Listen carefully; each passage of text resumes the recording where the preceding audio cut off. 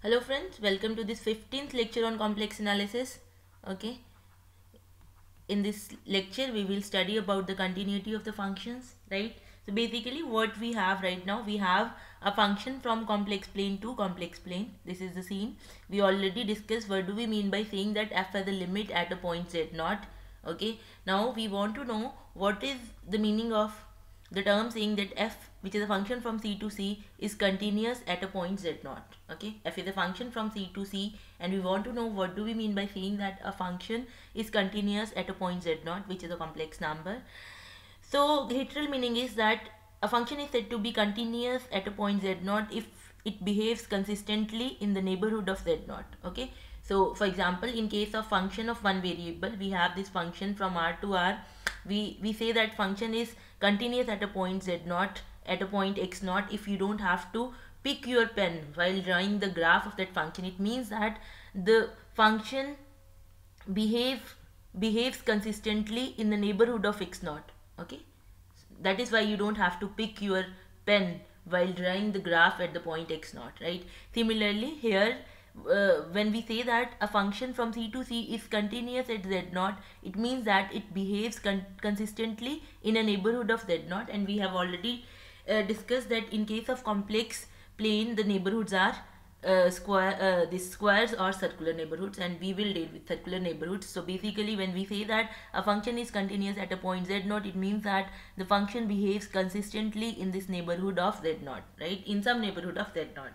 Okay, so this is the literal definition of continuity, and formally mathematically we will have, again we will come with epsilon and delta things, right?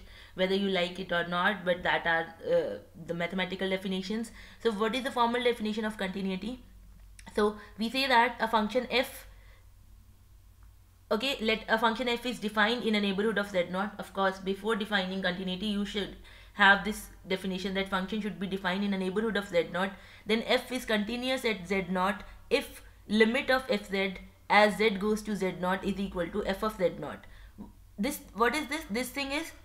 This thing tells you the behavior of f in the neighborhood of z naught. Okay, so basically this thing left hand side is a measurement of behavior of f in a neighborhood of z naught, and this is the behavior of f at z naught, and we want that at every point in the neighborhood behavior should be same as the behavior of f at z naught. So basically we are consistent with these two definitions, which is mathematical and literal. Okay, so this is the mathematical definition of continuity of a function at a point z naught, that is you should have limit of fz at z tending to z naught should be equal to f of z naught.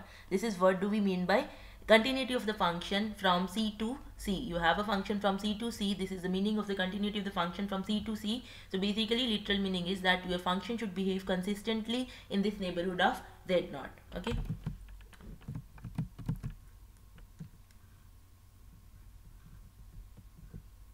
right? Okay, so basically this was the in the last slide the continuity, the definition of continuity was at a point. Okay, now suppose we have a subset s of c, this is a subset s of c, then we say that a function is continuous on this subset s of c if it is continuous at each point of that set.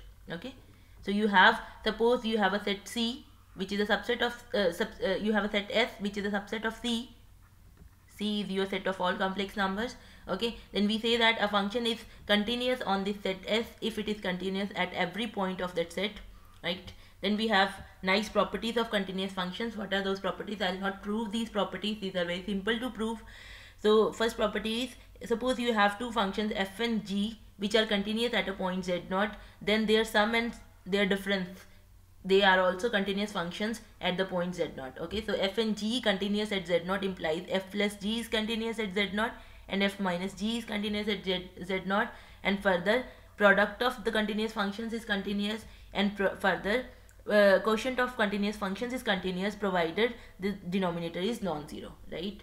So these are simple properties, these are easy to prove.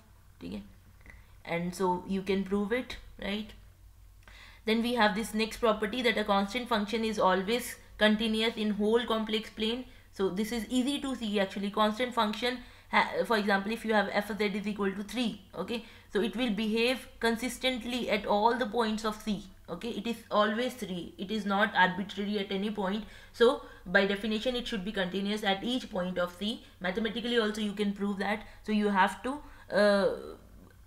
note this thing, that whenever you have a continuous function, you have a constant function, it is always continuous on all points of C. Okay, so constant functions are always continuous. Okay, then you can also prove that f of z is equal to z. This is a linear function, this is also continuous on C. Okay, f of z is equal to z. Okay, this is a continuous function on C. This is also easy to see, you can prove it, right?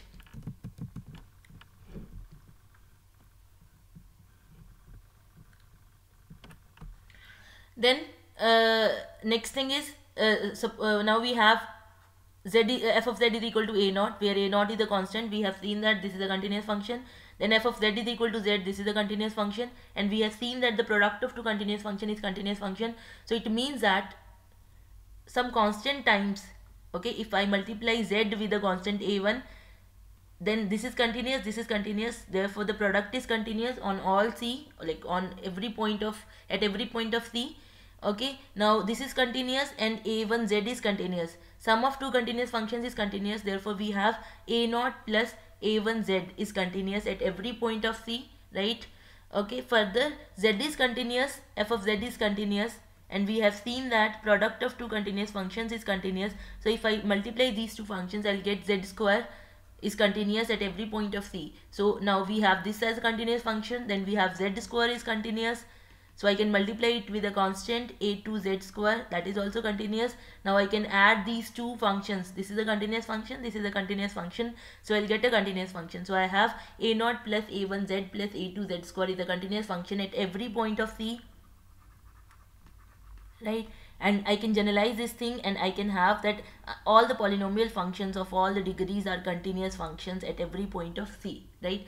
Now you have a function f, this is your function f, which is a polynomial, and you have a function g, which is also a polynomial, and we have seen that quotient of continuous functions is a continuous function provided the denominator is non-zero. So we have this rational functions which are continuous provided the denominator is non-zero. So we reach at a conclusion that polynomial functions are continuous, rational functions are continuous wherever denominator is non-zero. Okay, at polynomial functions are continuous at every point of C, and these are continuous whenever denominator is non-zero. Okay, so these are the things we can note about continuous functions. Now let us look at an example. This is a problem that we have to find the limit as z tends to 2 iota, okay, for these functions. So let us look at this.